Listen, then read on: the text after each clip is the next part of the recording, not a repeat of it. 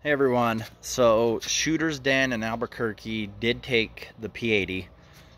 It was illegal. Even the ATF has said they can't do that. So they're contacting the kid.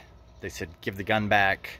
Um, let's blow Shooter's Den's name all over.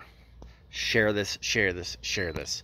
Don't shop at Shooter's Den in Albuquerque, New Mexico, and any shops like this. You can't take someone's gun. So it is real, and it did happen. We're gonna start seeing big news or big YouTubers on doing a thing on this, I'm sure. Have a good day, guys.